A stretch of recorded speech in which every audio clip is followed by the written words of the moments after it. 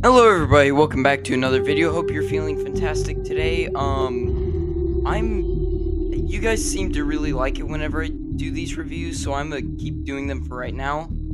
As for thumbnails, I'm not going to use the thumbnail art because I don't really want you guys to be clicking on the videos just for the thumbnails. Seriously. That's just weird. So I'm not going to use one for this video. I will bring them back because they're funny to me. But this is one of the scariest games out of all of them, and it's still scary to this day. It has a reputation that holds pretty well. With all that being said, let's go ahead and get started.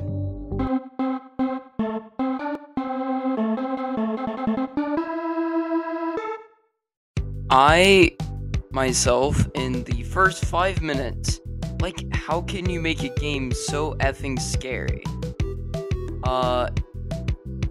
From the words of the wise Scott Cawthon, just add teeth. Lots and lots of teeth. Brother, he killed me and I screamed and left the game. Please, Mr. Scott, stop scaring me with your silly robots. Looking back, wouldn't it be funny if Scott Cawthon just said okay and ended the franchise just for one reviewer who was scared? Probably a 9-year-old. Just completely ended a $1 billion franchise right there. Plush Trap? Him, dude. How you supposed to get him on the X? Also, don't get me started on Nightmare Bonnie. You Nightmare Bonnie, you... I hope your family burns in a house fire, you wire piece of... This man has it out for Plush Trap. Plush Trap ain't surviving this guy on the streets. Scary, very scary game. I cried after the first night. That was kind of a lore reveal, so after the first night, we know who we play as. Crying Child is a Steam reviewer, guys. I'm telling ya. Me no likey, too loud. And I actually have a solution for this one.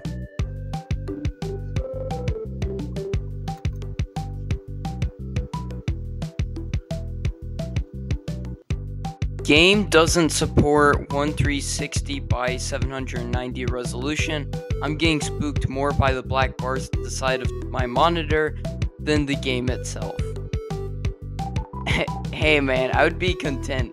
Back in the old days when you were playing Atari on a box TV, the resolution looked a lot prettier than this. Sorry it kept crashing. I forgive you? Fetty 4. It's good until you play without headphones. Then it's very difficult. I mean, honestly, Cuphead's difficult if your fingers are amputated off. So, he has a point, I guess. I'm so disgusted. Personally, I've loved FNaF for so long. But tonight, after finding out the Aftons are British, I'm heartbroken and will never be the same.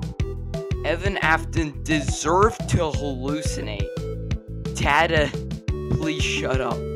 If the Aftons are really British, though, why is it that the animatronics have American accents? First off, be nice to the British, they're great. We love Dogco, we support the British on this channel. Second off, this man's a genius for pointing out if they're British, why do the animatronics have American accents? It's okay, but I will admit I was a bit bummed at the story for the fact he refuses to open the box. And so was the FNaF community and has since been insane. For my taste, this is as interesting as making a cup of tea, except with tea, you are rewarded with a hot drink. It only takes a minute. There's no gameplay, no strategy, no thought. You stay in a room, use 3 buttons, and endure jump scares. No really jump scares. That's it. Okay, time for tea. Sure, man, you can have your opinion, but whenever you make tea, I hope you microwave it. This man said to buy FNaF 1 instead, but I wouldn't do that. I heard it has some pretty bad reviews. Hearing Simulator.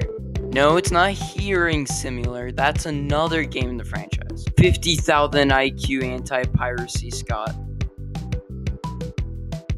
Why do people confess their crimes to Scott? Beware, ye who enters abandon all hope. Actually, in Dante, it's abandon all hope, all ye who enters. If you're going to quote Dante, get it right. It's that time again to mention that if you help me reach 1,000 subs by Christmas, I will eat seaweed. And, yeah, that's it. Short self-promo.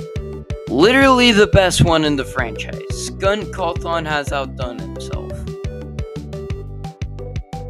Skunt Cawthon Skirty with the R. I do not allow. He's like a brick wall. You will just not allow. Why am I in my house?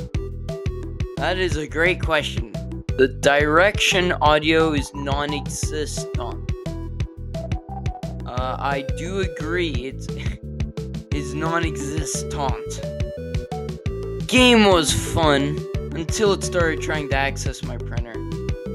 I would get that printer checked out fast before it starts printing pictures of Freddy Fazbear, especially if they were made by the community. I hated this game, so I refunded it to get Lego GTA. Enjoy Lego City Undercover, my dude. This game is the best game I've ever played. Here, let me just... that's better.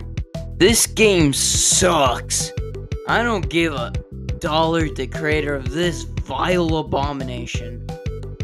Considering the game costs $8, I think you do give a dollar to the creator of this vile abomination. Why can't I just close the doors? This man, he's a genius. He solved how to beat all the FNaF games.